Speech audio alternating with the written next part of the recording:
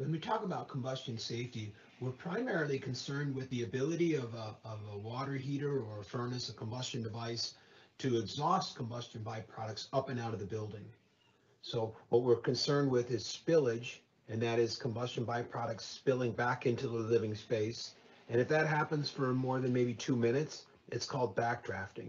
And combustion byproducts, not only carbon monoxide, which is colorless and odorless and can kill you at high concentrations, combustion byproducts also contain moisture, nitrogen oxides, and particulates. So it's really important for health and safety to get the combustion byproducts up and out of the building. Now what you're looking at here is actually a power vented water heater. I had this installed in 2017. This power vented water heater is not that susceptible to spillage and backdrafting because, as the name implies, it's power vented. You can see the inducer fan up here, right? This is the fan, and whenever you have heat from down below, there's the burner, and this has got an electronic ignition, so there's no standing pilot.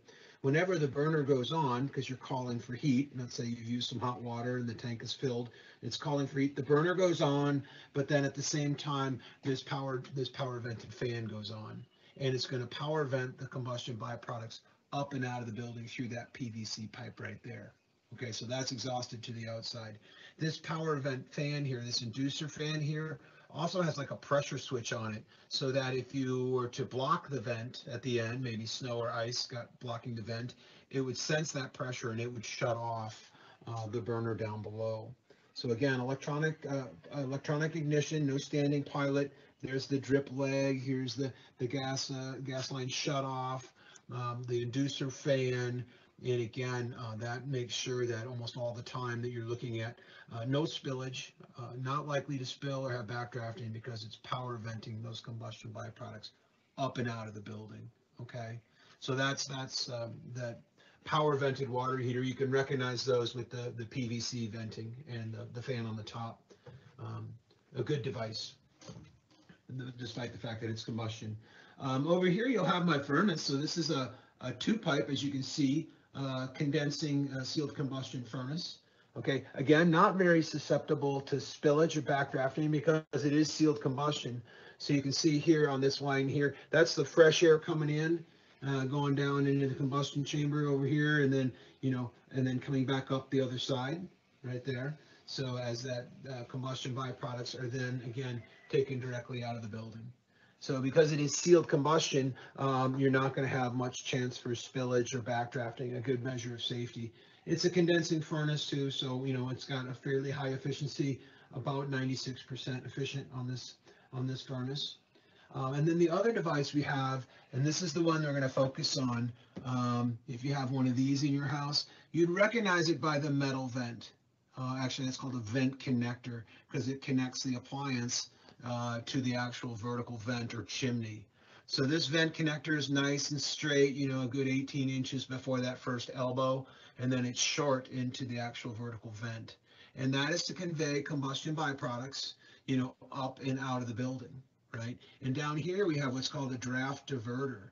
And essentially what that's to do is to divert any downdraft that may come through the chimney and actually blow out the standing pilot light. So these older devices, this is a natural draft water heater called a Category 1.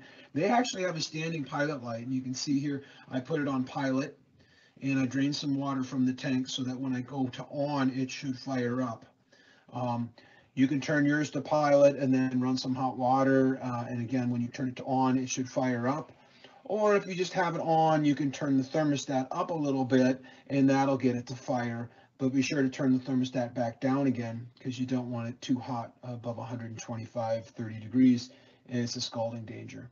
But the deal with this guy here is that combustion byproducts, hot gases, are going to rely on the natural buoyancy of those gases to rise on up, out through the vent connector and through the vertical chimney. So it relies on natural draft, just the buoyancy of those combustion byproducts.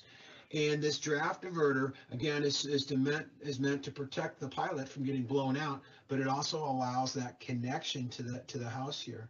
So this is where you'd see spillage for up to a minute or two. That's not so bad. but spillage after 2 minutes is called backdrafting, and that's what we want to avoid.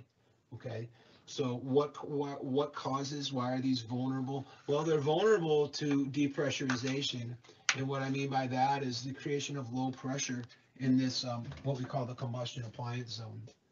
And one of the first things that we probably want to look at, since we're standing right next to the furnace, is the furnace. So here's my furnace, and on this side right here, I have the return air. The return drop comes down. It's taking air from the building above, from the bedrooms in the hallway, and taking return air, bringing it back to the furnace, through the filter, through the air handler, through the heat exchanger, and up through the supply ducts, to be distributed back to the house. So that's great, but when we come down here and we look at that furnace filter, that has to have a cover on it. This should have a tightly fitting cover, because if this is open, this is sucking air in. And if it's sucking air in here, it very well may be causing your water heater to have problems establishing draft. So that's one of the first things you want to look for when you look at your furnace. Look at the return side, and you should notice the return side by the placement of the filter, which is right there, and make sure that's a tight fitting cover there, so we're not causing low pressure in this zone, the combustion appliance zone, which could interfere with the draft of your natural drafting water heater. Okay. The other things we want to think about, what causes low pressure in buildings. With the building buttoned up, all the windows and doors are closed, the dryer. Dryers should be vented to the outside, whether they're electric or gas. Definitely want to vent these to the outside. So as I turn on my dryer, I'm exhausting air out of the house, and for every little bit of air that goes out of the house, an equal amount must come in. And since I've closed up all the windows and doors, the question is, where is that air coming in?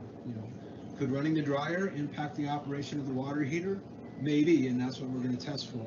So I've turned on my dryer, and since we're doing what we call a worst case or greatest depressurization, I'm also going to turn on the bath fans. So here I have a bath fan in this lower bathroom here. I just turned it on, getting rid of all the moisture and odor that's generated when we use that bathroom, getting it up and out of the house so it doesn't, migrate and condense on the windows on a cold winter day. I have 2 more bath fans I need to turn on, and we'll see what this exhaust has, what impact that has on the water heater. So here's the next one that's on, and here's the next one. It'll be on in just a second. Yep, that one's going. Okay. And now the other fan that you need to turn on or think about, again, pretty large fan in some houses, it is in my house, is the fan over the kitchen range. So here I have a gas cook top. There's an induction cooker right there, but I have this big kitchen range hood, and we'll need to turn this on and see what impact this might have on the draft, or the water heater's ability to draft. Now right there I'm on low speed, and that might be the preferred setting, just getting rid of moisture and odor as it's generated from cooking. It may not capture all of the particulates and combustion gases off the front burners, so it's recommended that you use the back burners. Okay, but for this case, since we're trying to get to the greatest depressurization achievable in this house, I want to turn this guy on high speed. And there might be times you turn it up to high speed in your house. If you burn something bad on the stove, you might want to turn it up on high. And now you can see that's quite a bit of air moving out of the house. This, combined with the dryer, combined with the bath fans, is moving a fair amount of air out of the building. And the air can't come in, through the design holes, the windows and doors. It's going to come in through the undesigned holes. And the path of least resistance may be that natural draft water heater downstairs. So let's go check and see what's going on down there now. This is the test that's kind of the black and white, whether you have spillage or whether you have draft when all these devices are operating, including your air handler. So, I mean, I could turn on the furnace too, particularly if that filter slot was open. I'd want to run that furnace too, because that would also contribute to depressurizing the zone where this water heater is sitting. Okay, so now that we're here, I have a couple of ways to check whether there's spillage at this draft diverter right around here. I do have a little inspection mirror that I can put up there, and if it starts to condense, the combustion byproducts will condense on the cold glass. That's a sign of spillage. I can also just, like you could feel it with your hand. Don't get too close because it is going to be hot. Now, right now it's not firing up. I haven't turned it from pilot to on, but I'll do that in a second. The other thing, you could, I guess, if you had a match or a lighter or something like that, you could try to hold a match there and see where the flame is going. Is it going in or is it getting blown out? But either feeling it or using in or is it getting blown out? But either feeling it or using just a little mirror, a handheld mirror that you might have in the bathroom or something, hold that up there and see what's going on. So I'm going to go ahead and fire this up and we'll see what happens. Here we go. We go down here. We go from to on. There it goes. You heard it. Now again, we would wait 2 minutes. That's the way the test is done. But I can already start to feel the hot air coming down. So it is spilling at the draft diverter. And again, carbon monoxide, moisture, nitrogen oxides, particulates, small particulates associated with combustion, all those things we don't want in our house. So let's see if I can show the condensation on the mirror there.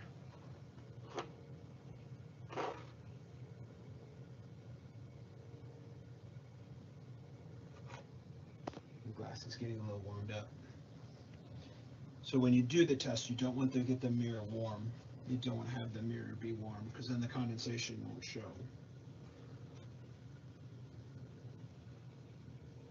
See if I cool that off. I'll try it with the lighter. See if it works with the lighter. I mean, again, I can feel the heat coming off there, coming off this draft diverter.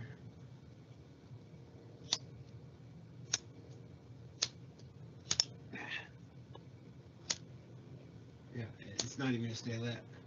It's going to get blown out so quickly because there's a lot of combustion byproducts coming down here now. You can see it's kind of coming at me, coming towards me. Let's try the mirror again.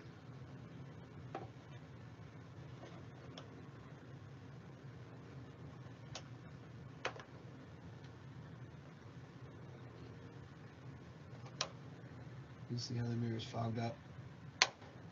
And you'd want to go all the way around the draft diverter to see if you have any spillage. And again, it's getting fogged up a little bit. So that would be a way to look, the black and white. Do you have spillage or are you able to establish draft? Particularly with all the exhaust devices in your house turned on. Your largest exhaust devices would probably be your dryer, your kitchen range hood, and then any bath fans that you have in the house that exhaust to the outside. And keep in mind, if you didn't have, remember, look for your filter and your filter slot on your furnace. If you didn't have a cover on that filter slot, then you'd also want to run your furnace. Just run it fan on if you have that on your thermostat, or you may want to, call for heat just to get the air handler to kick on, so that you'd continue to bring air in through the filter slot and maybe again impact the ability of your water heater to establish draft. So that's what we got.